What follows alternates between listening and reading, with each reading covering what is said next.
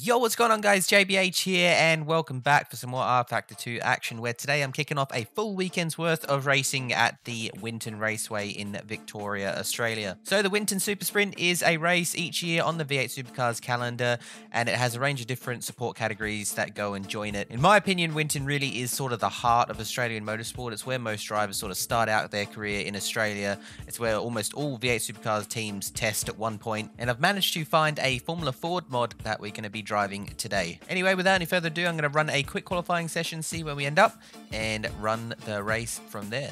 Okay, so I have managed to qualify on the pole. This race is going to be 5 laps, just a nice little quick sprint race around Winton. The settings, we've got it set to 95% difficulty. I had to turn it way down because the drivers in this, or AI drivers in this car seem to be pretty darn good. The AI aggression, 40%, damage multiplier on max. If you have rFactor 2, you'll know what that means. Alrighty, well, without any further ado, we'll jump onto the grid and get under the way. I didn't get much practice in, so this is probably going to be a little bit hairy. Alright, let's just try and get it off the line to start off with.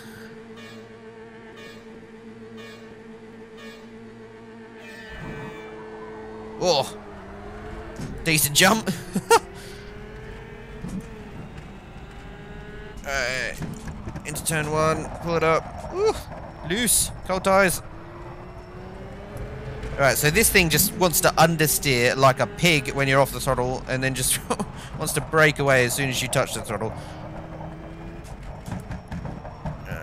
Come on. Woo! Yeehaw!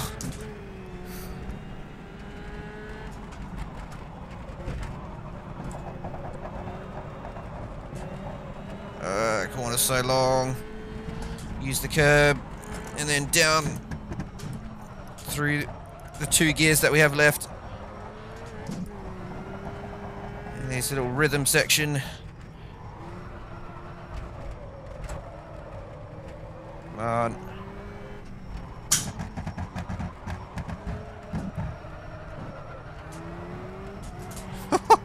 Oh my days, this thing just does not want to go in a straight line.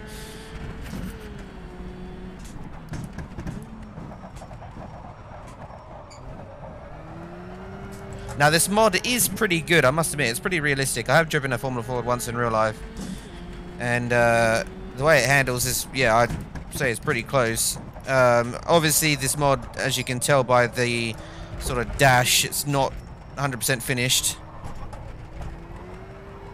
But it's better than nothing. It's the only Formula Ford mod I could find out there. And we are going to lead the end of lap number 1, 4 to go.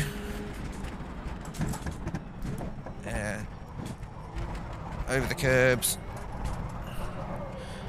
You may also be able to tell that this is quite an old version of Winton if you are an Australian motorsports fan. I think this is like from 2014. The layout hasn't changed, but obviously it's yeah, looking pretty outdated just by the curbs and everything else around it.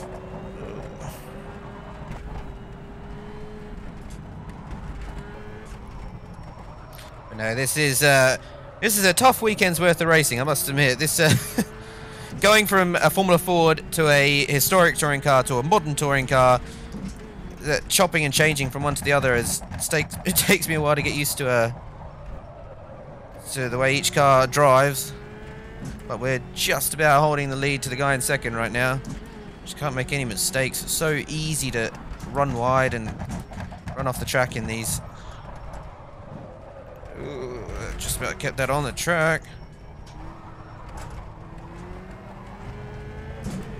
Come on. Alright, 2 laps down. It's only a short one, so we can't make any mistakes. Let's go. Braking nice and early because I do not trust the stability on these cars under brakes.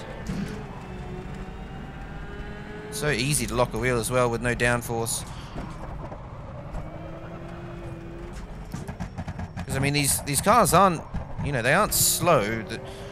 They've got a lot of power. In fact, at the American SCCA National Championships back when I was competing in 2015, the Formula Fords were the fastest open wheel car out there. You know, faster than, well, the car I was driving, which was a sort of 250 horsepower open wheel Mazda with full wings and slicks. You know, these don't have slicks. They got groove tires, which is the reason why they have no grip whatsoever. But around Daytona, the sheer lack of downforce meant they could go so bloody quick in a straight line. And when you get them all drafting each other around Daytona, it was pretty awesome to watch, I must admit. All right, let's just focus ahead now. Starting to build a little bit more of a gap. Oh, no, that's the mistake I was talking about. No, get back on the track. Oh, alright. Held on to the lead somehow.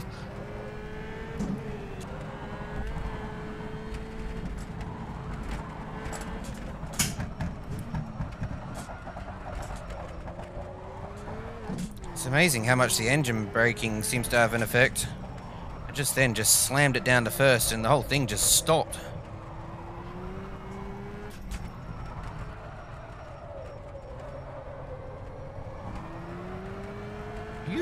Hang her out. Alright.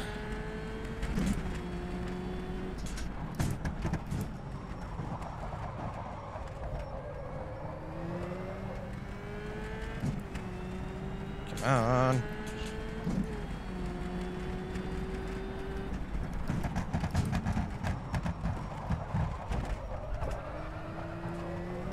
Getting that gap. You definitely have the pace on the rest of the field. I could have turned the difficulty up, to be honest, but yeah, it's too late now. Man, that was a quick lap.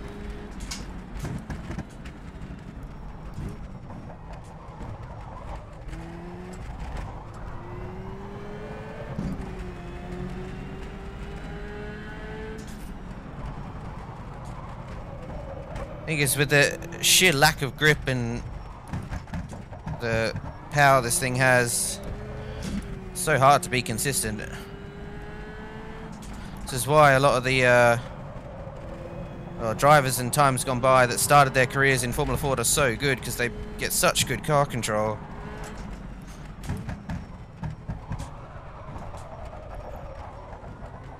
However, my only worry would be is because you are having to drive these things on the throttle so much, it may actually teach you bad habits at the same time.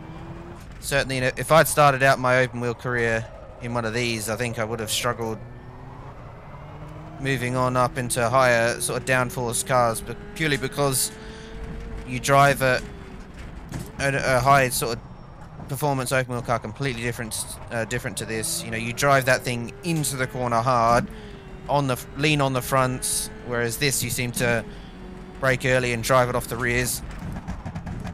Use the throttle to keep that minimum speed up. As you can see, I'm driving it probably not like you should actually drive one of these cars in real life. Just accelerating through the corner seems backwards to me.